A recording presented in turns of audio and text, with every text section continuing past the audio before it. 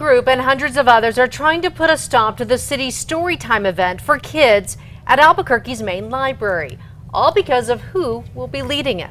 But the city says no matter how many complaints they get, this event will go on. News 13's Marissa Lucero is live at the library downtown with more on this controversy. Marissa?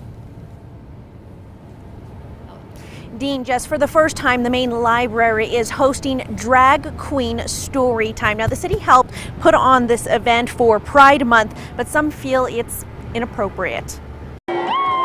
June is Pride Month.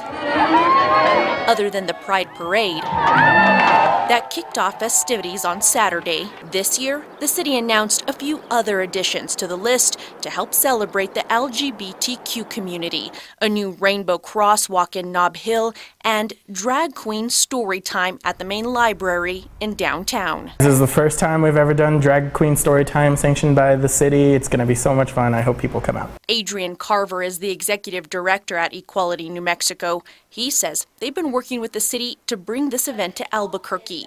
Bunny Cruz and Vanessa Patrick's, two well-known drag queens in Albuquerque, will lead the event. They're just both a lot of fun to watch and be entertained by. But not everyone is thrilled. Pat Davis, an openly gay city councilor, says his office received more than 500 emails and faxes asking to cancel the event. We're not doing it. The faith-based group Family Policy Alliance of New Mexico addressed the event on its website with a headline that reads, "Protect Kids from Drag Queen Storytime." They're urging people to call the library, demanding it cancel the event, calling it inappropriate. If you don't want your kids to go to this, we'll give you free pool passes. There are lots of other things you can do in the city.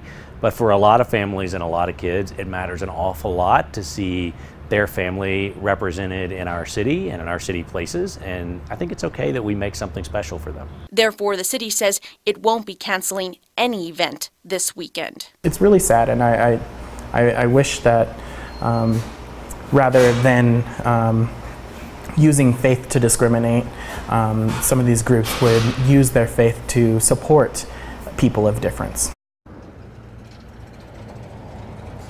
Everyone is invited to attend this event. Again, it's this Saturday from 11 to noon here at the main library. Carver says he hopes to make this a regular event here. Back to you. Okay, Marissa, thank you. Now, we reached out to the Family Policy Alliance of New Mexico.